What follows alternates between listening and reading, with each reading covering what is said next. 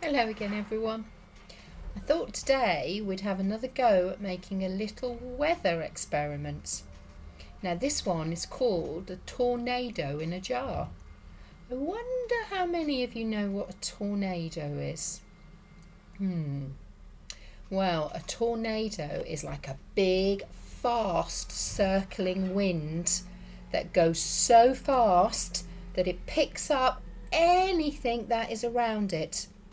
Now, thankfully, we don't get tornadoes in this country because it can be quite damaging. It just whips up everything around it.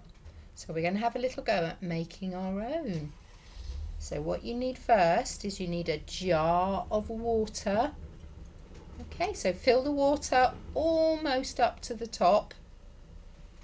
And then you can either put in a few drops of hand sanitizer, which is what I've got, or you can put in some little drops of soap, liquid soap.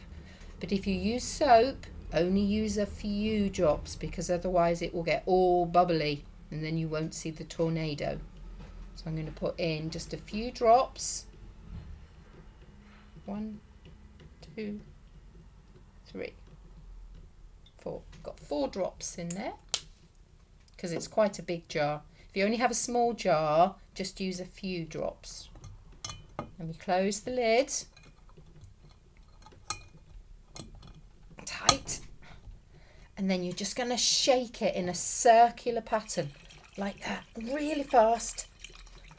And then you should see, there it goes. There's the tornado. Did you see it spinning? It's going round and round and round.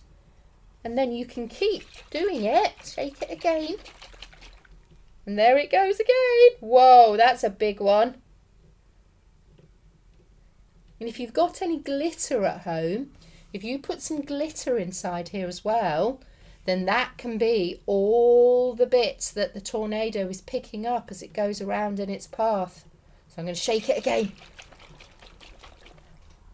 Whoa, can you see it? It's amazing.